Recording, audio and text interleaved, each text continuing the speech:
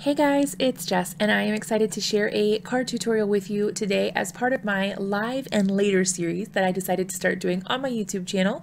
So this series will include videos that I filmed during a live stream session, and then I will go back after the fact, edit those videos, and turn them into a card tutorial for you guys, so that if you don't like to watch lives or you missed out on the live, you can still catch what we did and be a part of the action in this way.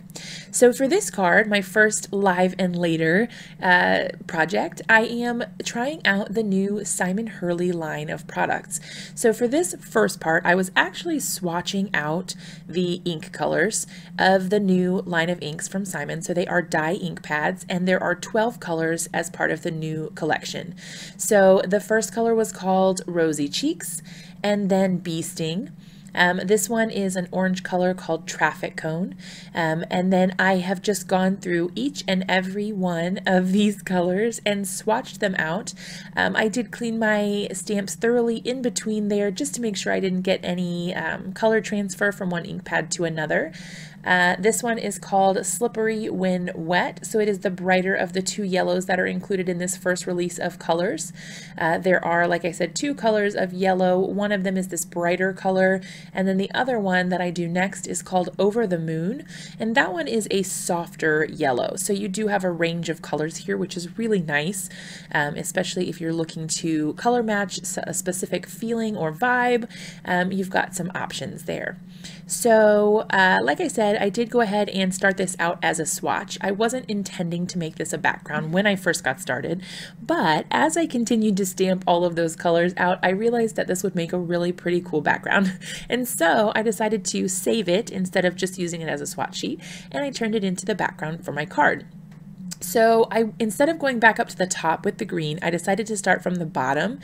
The first one that I used is called Overzealous. This is like kind of more of a lime bright sort of green. Then the next one is called Lator Gator, and it has a little bit of a darker tone to it. So again, you get that variety of colors, so you're not stuck with just one shade of a particular color. There are also two blue colors in there and a purple. The two colors that I didn't use for this particular color swatch section of my card are the brown and gray colors. Those are called Woof and Grr. So Woof is the gray color, and then Grr is the brown color. And Simon has told a story about how he named those in honor of his dogs. Those aren't actually their names, but he wanted to include them somehow in the product line when he made this, and I thought that was super cool. So you'll notice that the names of these colors are very lighthearted. They're not traditional ink colors, but I think that makes it all the more exciting.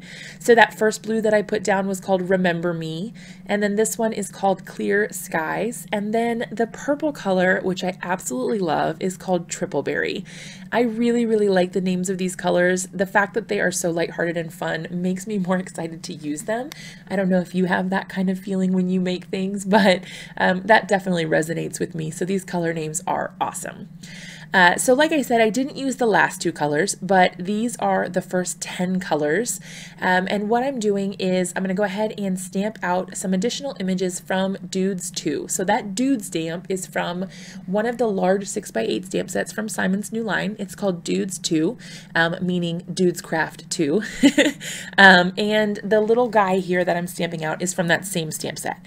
So you can see he's got a little body, and then you can put on different heads. There are a couple different varieties of heads that you can put on there, and I think that's a really cool feature, kind of a way to build and customize your own stamps out of the ones that have been provided for you, and make it kind of unique to your own style and your own vibe for your card.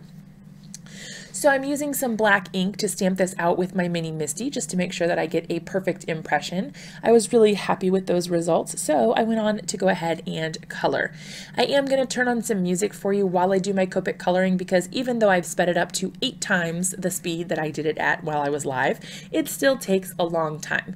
So I'm going to go ahead and turn on some music, and I'll get back with you after I'm finished.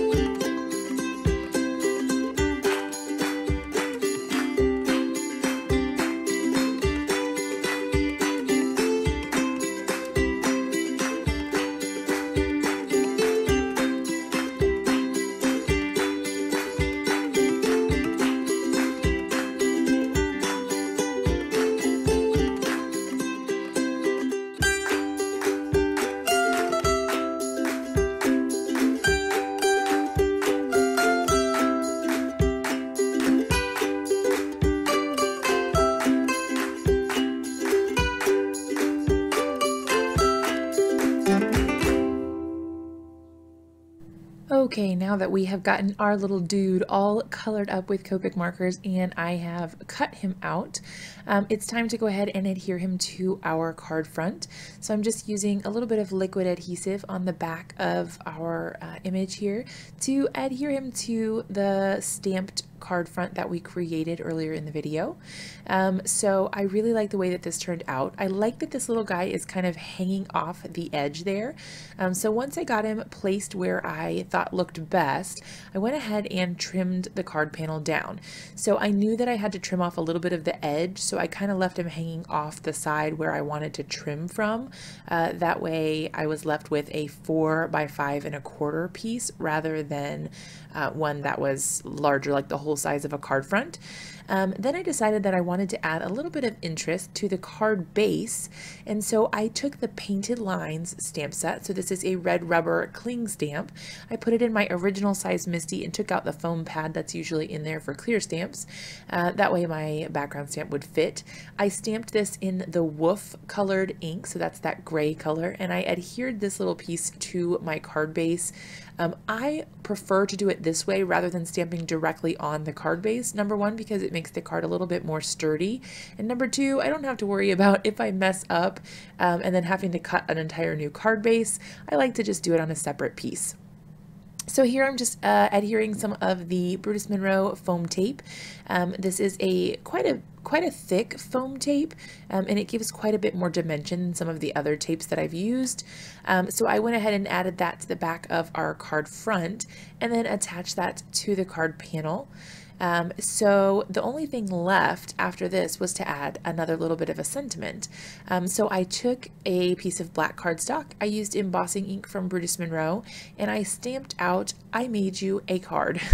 I thought that this was such a cute little sentiment, and it goes so well with all of the dude stamps in the background, because then you get the sentiment, "Dude, I made you a card," which I think is super cute for a teen, or honestly anybody, because let's be real, these stamps are super cute.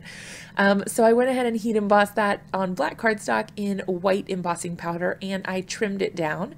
I put a little bit of that liquid glue on the back and adhered it right onto my card front, and that finished off my card for today. It took everything in me not to add any sequins or anything to this because I wanted to leave it as more of a masculine card, and I'm really happy with the way that that turned out. If this inspires you to create something, don't hesitate to tag me on social media at A Card Day's Work, and all the supplies are linked for you in the description below in case you're interested in checking out any of those new supplies from Simon. Thanks so much for watching, you guys. Be sure to like this video, subscribe to my channel if you haven't already, and I'll see you guys again super soon in another video.